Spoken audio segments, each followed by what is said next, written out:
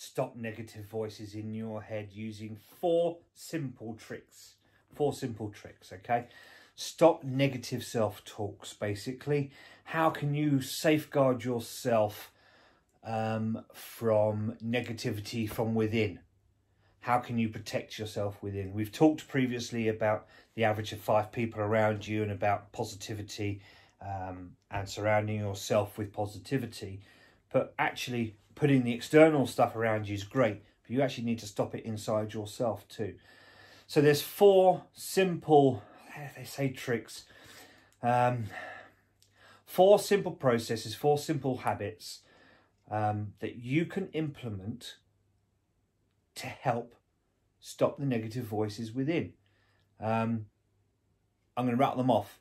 Meditation, journaling, practicing gratitude, and finding ways to give back. We're going to dive into them a little bit more. Meditation, okay, and I'm going to read these because it's got a fairly bit of information on each one that I want to make sure that what I've written down is actually passed on to you through this video. One of the best ways to control your mind and eliminate negative self-talk is daily meditation. It requires you to focus on your breathing while being mindful of what goes on in your mind without any judgment. Practicing mindful meditation for the long term helps to increase the grey matter in your brain, which is what is responsible for allowing you to make better decisions that are more in tune with your emotions. Now, you're going to say to me, God, that sounds complicated. It's not. Meditation is something that just helps recenter yourself back to where you need to be. It's almost like it's like pushing the default button, resetting to default, as it were. It just takes you, just stop yourself. It prevents you from escalating into a whole host of negative stuff.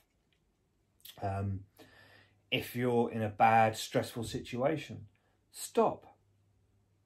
Close your eyes, take a break, and just breathe and focus on the breathing. And it will relax you to a point where you'll be able to then make better informed decisions as to the situation that you're in to be able to move forward. And this is why I say in the long term, it helps actually increase the grey matter, because what you're doing is that you're allowing yourself, you're allowing your brain to find the solution, or you're allowing yourself the time for your brain to find the solution by slowing things down, by taking that meditative step. It's not the whole cross your legs, hold your hands in the air, meditating. Meditation, I think we should all know now, is in a number of forms that we can do it. So don't be naive. Use it. And don't be embarrassed either. At the end of the day, do you want to be embarrassed and not meditate and not actually stop the negative talk in your head? Or do you want to stop the negative talk, do a bit of meditating or breathing calmly in a controlled environment, recenter your focus on you to better then give yourself the time to find the problem to the situation that maybe you are in, or just to better recenter yourself and just reset your day to be able to go back to having a positive impact on others. Journaling is the second one to help the negative self-talk. Writing things down, it's so important. We talk about writing goals and writing them down to actually put them into our subconscious. Well, journaling is the same thing, or very similar. And what I've written here is actively journaling helps you to look at your current situation from a distant perspective and know more about yourself in general. When you regularly write down the activities you performed during the day and the feelings you had, you'll learn to recognise what matters to you and what is trivial. The more you write down your feelings and experiences, the more you notice patterns in your life, like negative thinking. Recognising these kinds of patterns will allow you to make the necessary changes to shift your thinking. Again, shifting your mindset. Now, journaling. Before we move on to the next, journaling, which is what we've just talked about. My coach, Linda, will tell you I was a nightmare for journaling. I am improving every day with my journaling. And it's one of those habits that I'm changing and working on day to day, and I'm very conscious of, to be able to improve. Now, I didn't like writing things down, so I started just recording mini audios, like a Star Trek Captain Kirk's log, as it were. But I found that helped, because it made it a bit more of a story. But what it did do is it put a distant perspective on things. So when I came to starting to write things, it helped improve actually how I was writing, what I was writing, and started getting more of the detail down. So journaling really is, it's a lot deeper, but it's so much worth more while to do so. Practicing gratitude. Okay, as you are writing in your journal, begin to practice your gratitude for the things that you have in your life that you are grateful for. The things that you are thankful for don't have to be grand, big gestures, big things like owning a house or a fancy car. They can be as simple as being grateful that you can put food on your table at the end of the day to feed your family. Be thankful for that. Be thankful, be grateful that you are able to keep a roof over your heads, whether it be renting a flat, a studio flat, an apartment, it doesn't matter. Be grateful for it. Be grateful you're in a position where you are right now to live, because you're living. You have internet. You're watching this video via the internet, so therefore you have been paying a subscription. So you have money coming in somehow or other to be able to do what you do. Be thankful for that.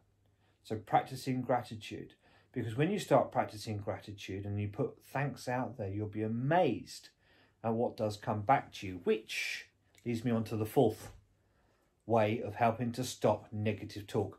Just briefly, practicing gratitude, obviously, because you're being thankful, you're being positive, stops the negative self-talk, right? Simple, self-explanatory. Find ways to give. Okay, when you are able to give to others, you experience a particular joy and you begin to feel good about yourself, which generates positive energy, stops negative self-talk or any negative feelings.